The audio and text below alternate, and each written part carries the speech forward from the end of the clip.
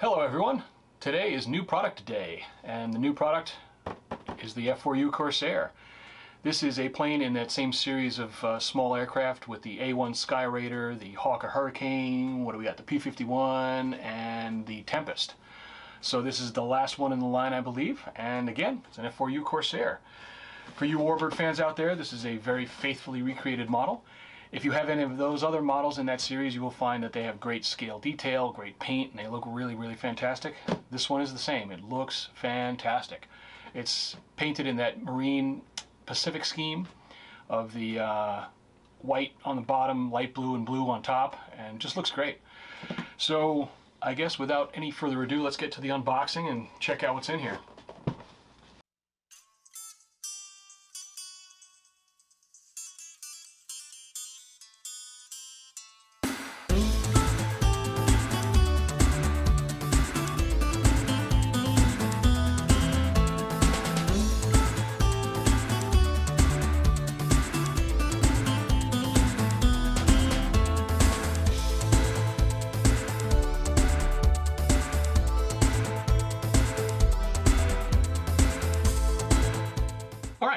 So there's everything out of the bags, and it just looks fantastic. What a beautiful looking model. Again, like the others in the series, they have super scale detail and they just have really great paint on them, and they look great. That's the good news. The bad news is that unfortunately we discovered that the factory had unfortunately supplied us with some bad gyros for these planes in particular. And we caught the error too late before they were already shipped in the boxes and on the way to the warehouses and all that stuff. So they were in containers, we discovered the problem, and so what we decided to do was to have a bunch of gyros shipped to us from the manufacturer, and this will be included in your box. When you get your Corsair, you should have in the box, or maybe taped to the outside of the box, but somewhere with the package, you should get a replacement gyro. And I suggest that the first thing you do is replace the gyro that came in the plane. So here's the replacement, and to replace this, it's very, very simple. I'm going to get a close-up on this and we'll show you how to do it. Alright, so we're going to walk you through replacing the gyro. To start, there will be a supplemental file in the Manuals and Files tab of the product page that has some instructions and some photos to show you how to do it. It's very, very simple.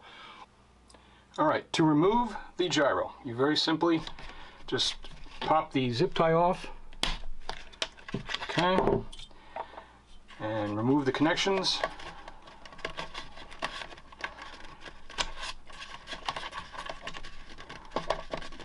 In some cases, your gyro may be glued down. It might be only taped down with a double-sided tape. If it's glued down, just use a hobby knife and just very slowly and carefully cut through the glue on both sides. Okay, like that, and then it'll pop right out. So you just simply remove this one, and you take the replacement, okay, just this one, and just feed those wires in to the top portion. That's where your receiver is going to go and connect to this.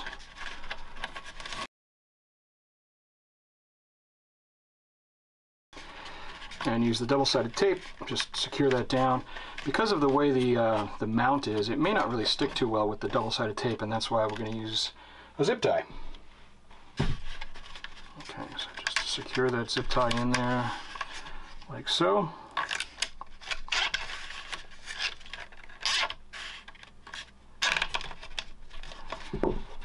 Clip off the excess, and then reconnect everything. And that's it. Very, very simple. When you get your plane ready to go and it's all fired up, powered up and everything, there is an initialization procedure for the gyro, and it's outlined again. This will be another supplemental file in the Manuals and Files tab of the product page. Just shows you how to do it. All right, shows you what the LEDs will look like, and that way you'll have no confusion as to whether or not it's set up properly. If you have any questions about any of this, obviously reach out to us on support. We have live chat 24/7. We have a ticket support system, and we're here to answer your questions. So any questions about any of this stuff, just let us know. We'll help you out with it. Take care of it. So let's get to building this, and we'll have some fun with it.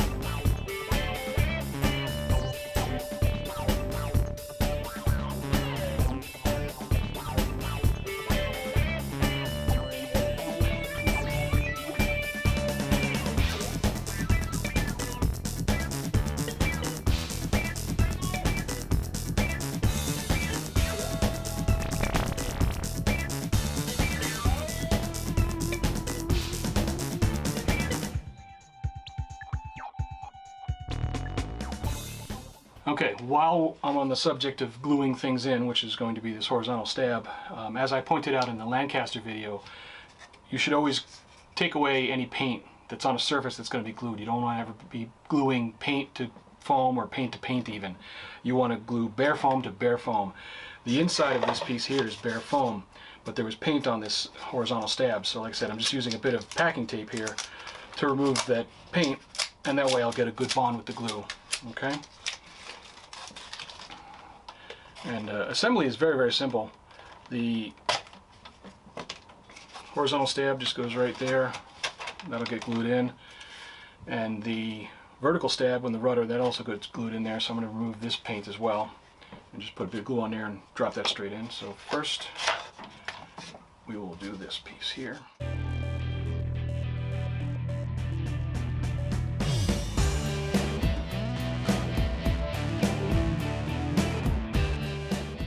Alright, so the paint on this piece of balsa that's coming down from the vertical stab, can't get the paint off of that.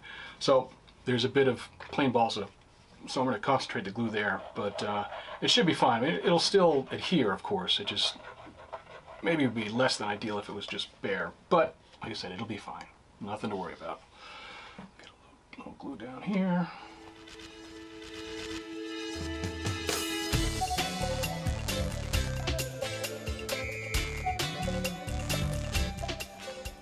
All right, when you get to putting on your wheels, pretty obvious which way they go, but if it's not to you, the wheels would go to the outside. So this would be the left side, the wheel facing out, and this is the right side, again with the wheel facing out, and the wheel pants or the strut covers in the front. And then there's little screws, and they go on just like that. It's pretty obvious which way where they go. There's only one hole. Go right in there, and that just holds them in.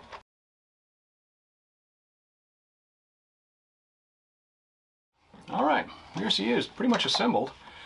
And wow, again, what a great looking model. I know I've said it already, but it's just beautiful. It's scale, it looks great. Paint is really nice, good quality. It's fantastic. I can't wait to fly this thing. And speaking of flying, people have asked if you can fly these planes without the gyros, and the answer is absolutely, yes you can. Stuart's flown them without the gyros, I've flown them without the gyros. They fly fine. They're perfectly fine without the gyros. So you can disconnect the gyro if you don't use it. There's no function to turn it off, unfortunately, with the radio, so on some of mine I just unplugged them. But you know, the gyro is really just to help you in windy conditions, so maybe if the wind's blowing a little more than you'd normally be comfortable with flying a small model like this, the gyro helps you stay afloat and gets you outside on a day when you might be otherwise grounded. That's really all they're there for. It's just to help you out a little bit. So let's see, what else is there? We could put the bombs on, but I think the rockets actually. I'm going to skip that for now because I like my planes to be more of a cleaner look. So I'm just going to finish up with the clevises on the tail, and we'll go from there.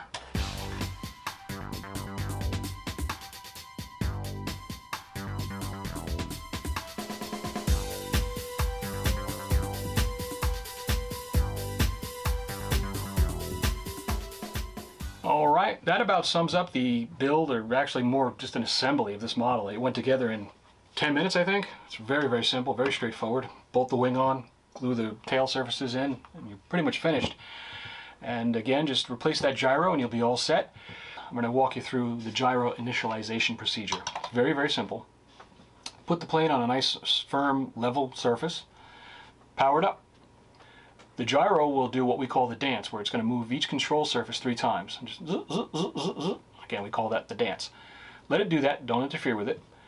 And after it does that the first time, unplug the power. Okay? And just make sure that all your control surfaces are trimmed out properly, mechanically trimmed, meaning that when they're in their centered positions, they are centered and they're aligned with the surfaces the way they should be. If you need to loosen or tighten the clevises on each surface, go ahead and do that. So again, just to make sure that your control surfaces are all trimmed out nice and straight. Okay? Once that's done, power it back up and let it do its dance again. Okay? Does its dance, now everything should be ready to go. If your LED is flashing slowly, the gyro is in expert mode. If it's on solid, that means it's beginner mode. And generally speaking, we kind of suggest you start out in beginner mode. Beginner mode will give more correction for any kind of deviation from an expected flight path. So if the plane is flying along and it's buffeted by the wind and the right wing dips, the control surface, the aileron, is going to go down, which will bring the right wing back up. Okay, and again, in beginner mode, it'll do that more aggressively, so you can fly in even windier conditions with beginner mode. If you have your gyro set on a 3-position switch on your radio, which I do recommend doing, you can switch between beginner and expert. And again, there's no way to turn it off from the radio, so if you want it off, you'll just have to disconnect it and remove it from the picture. But that's about it.